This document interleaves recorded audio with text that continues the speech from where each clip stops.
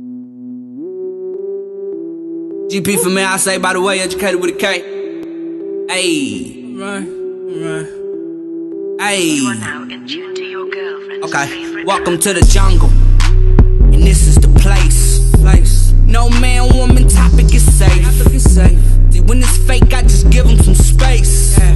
Move and shake at my own pace. Race to the finish line, it's a marathon, so I'm gon' finish mine. When the time get in line, boy, we finish shine. Intertwine grind with more grind, I ain't in the line. So about Brandon? I cannot talk to y'all unless y'all wear threes coming. You gotta take your hat off, bro. I won't talk to you. You don't talk no way. What are you talking about? Oh, okay. Probably we need it. Oh, that's cool. We good. Yeah. I actually needed this hat. Hey, go y'all Cleveland jersey. All right, go. Okay, I don't want it no more. There we go. Appreciate the gift. There we go, right here. That's what's up. Appreciate the gift. Got us all fresh. Thank you. So we've you can gotten talk to us now. So no, first I want to say Took it off. F you really loud because you beat us in the Teague League in the championship game and was talking bad to us. Well, first of all, I told y'all, I told everybody in there, you know what, I'm gonna get my own team, I'm gonna win it, and ain't nobody gonna do nothing about it. Hey, well, Wait. JD Hold on. said the Time same out. Because thing. I've heard stories. Let me give my version of the story. I heard you and JD was on the same team, right? I heard y'all lost. So y'all had this super team and y'all lost. In like the championship maybe or something like that. Yeah, what it was, this is what it was. We was playing with Kenny, we've been playing with Kenny since we was childhood. And you know, so Kenny kept adding people to the team, and we didn't need to add nobody. You know, because the only reason why I add people to the team, because in the summertime, people be traveling and this and that, and people go out of town. I said, Kenny, we fine, we don't need to add nobody. So we had like 2 or 3 players, and the chemistry was messed up. And so, you know, people getting older. JD only got 1 leg now. He killed though. And listen to me, this is when he was playing with us. So we ended up losing. And I said, you know what? I'm not playing with y'all no more. I don't care if you're my best friend, my dog, you know, I'm not playing with you. I pointed out, I'm not playing with none of y'all no more. They were like, what? I'm getting my own team.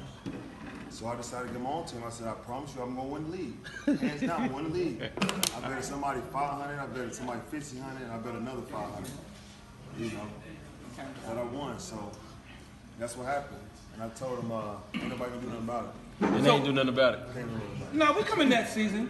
I actually told JD them this, and I want to know your perception. Then we're gonna really get into some you in the jungle, so we're gonna ask some really tough questions. But I told JD that we've been on each other since what, like 10, 12? No, I was about 7 because me and JD played baseball together. And Royce and William been friends since Mini Bears. Yeah. So we all been in each other's life for. So when we was like 21, 22, 23, you was in the NBA, and you would come home and we would play in the summertime. But I thought all of us was weak because we should have been winning tournaments all day. Yeah. And we allowed other people to come in and like you said, Kenny, like I ain't got nothing against Kenny, but at the end of the day, we didn't need Kenny. It could have been me, you, Boss, Jermaine, everybody that we played with growing up, and we could have just ran it, even though we did like for 10, like I always tell people this all the time, man. People get mad at me and they call me a hater or whatever, but I'll be like, y'all didn't do what Dre did. Dre, since we was 18, we ran the city for about 15 years. Strong. The 9-0 posse was around, wasn't it? It didn't matter. They wouldn't beating us. LNO. LNO, yeah. So what I'm saying is, and when Dre came home from the Pacers, and it's weird because I feel like a lot of people in the city hate on Dre.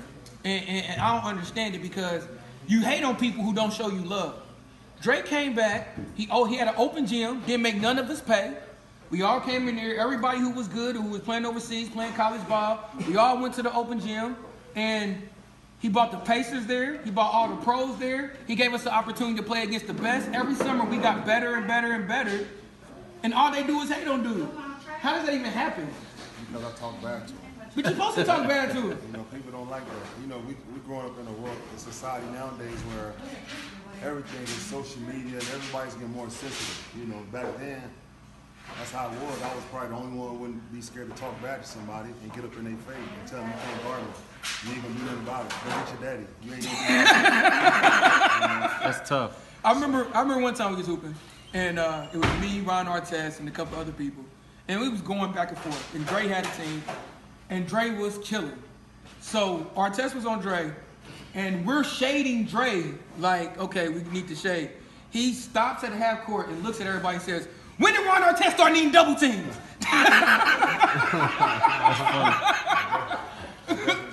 So I just was cracking up. But when's the last time you played basketball, like professionally?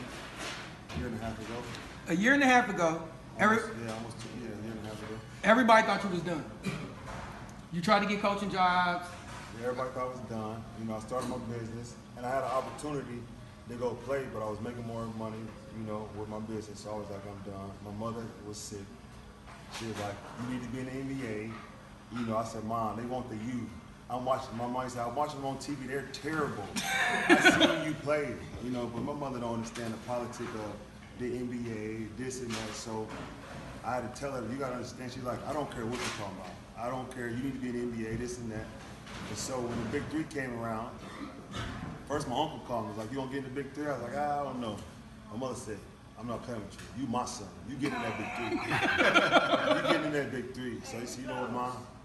I ended up getting in the Big Three. You know, I started training for about 2 months, 2 days. You know, I went out there and handled my business. You know what I mean? Everything else is it's a wrap. So when you got out to Vegas, it's typically politics involved in the Big Three or anything, right? Yes, it's politics and everything. So when you got out there, how did it go? Because it's a lot of big names out there for you to go number 2 overall. Yeah, well, first of all, you know, shout out to my dog Rashad McCants. We came in together on a Thursday. We worked out at Joe's. Everybody that played the NBA goes to Joe's in the summertime to work out. They buy a house, they work out there. So when we got out, we went to Joe's to work out. And we were just talking like, man, it'd be crazy. We going here and kill this thing and go 1-2. This is before we knew what was going on. So we worked out and we was competing. So Friday, we had an open session with all this, the coaches and the veteran legends and the CEOs is in the building. You know, Roger Mason, Ice Cube, everybody's in there. Was watching us, and me and him competing against each other in drills, and people watching us like, man, these dudes going dumb hard. I didn't want to lose, he didn't want to lose. We going dumb hard in shooting drills, fadeaway shot, half-court shot. We going dumb hard. We gambling everything. And so when the combine happened on Saturday, he destroyed his group, and I just destroyed my group. You know, my group was Mike James, Smush Parker. Call their names out. Larry you from Indiana, let them know. Larry Hughes. Larry Hughes, honestly. Yeah. Steve Francis.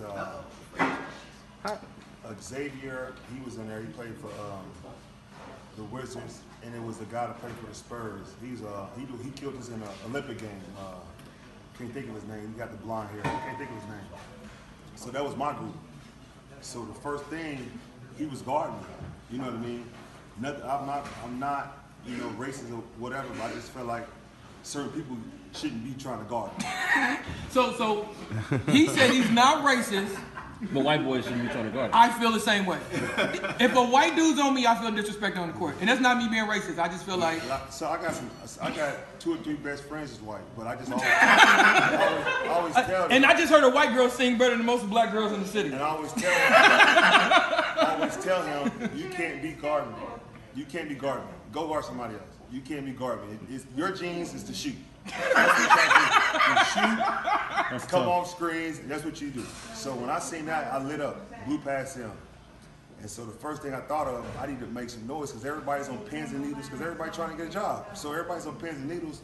So I said, I got to get the barking at these boys. That's how I was brought up. So I got the barking at them. Get off the court. You're a bum. Boom. Next person came on. Mike James came on. Destroyed him. Next person came on. Destroyed him. So Larry Hughes comes on and try to get physical. I said, Larry Hughes, you don't want this.